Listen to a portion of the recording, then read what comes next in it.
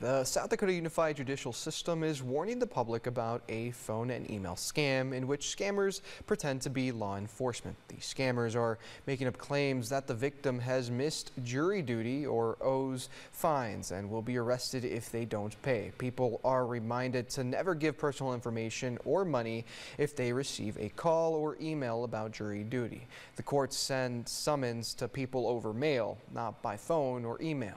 While failure to report for jury duty can result in fines, the court will never call you to collect that money. The court also does not accept payment through gift cards, prepaid cards, wire transfers, or cryptocurrency deposits. If you do receive a jury duty scam call or email, report it to the Consumer Protection Division of the South Dakota Office of the Attorney General.